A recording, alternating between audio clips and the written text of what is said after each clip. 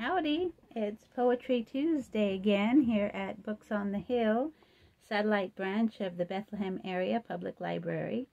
I'm your friendly neighborhood librarian, Cleveland Wall, and it is January 25th.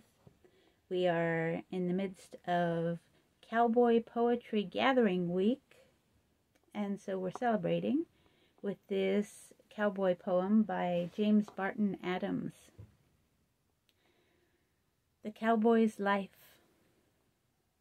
The bawl of the steer to a cowboy's ear is music of sweetest strain, and the yelping notes of the gray coyotes to him are a glad refrain.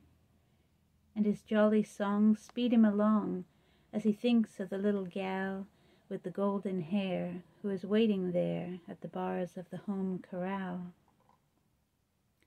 For a kingly crown in the noisy town, his saddle he wouldn't change.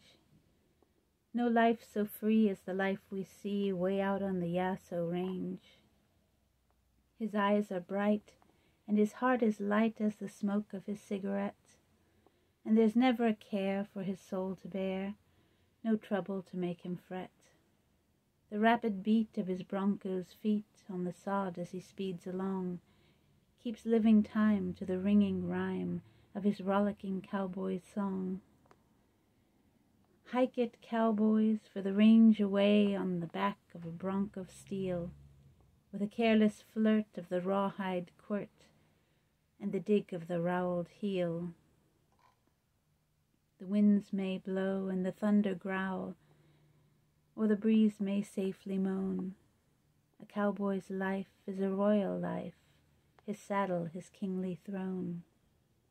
Saddle up, boys, for the work is play, when love's in the cowboy's eyes, when his heart is light as the clouds of white that swim in the summer skies. And that is our lovely cowboy poem for this week. See you next time.